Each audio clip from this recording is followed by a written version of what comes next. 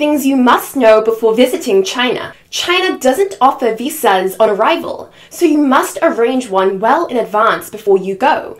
Also, make sure your passport doesn't expire within the next 6 months when entering China. You can buy a short-term SIM card at the airport to avoid expensive international roaming fees. Keep your passport on you at all times, as you'll need it for checking in at hotels, purchasing train tickets, and entering most museums and tourist attractions.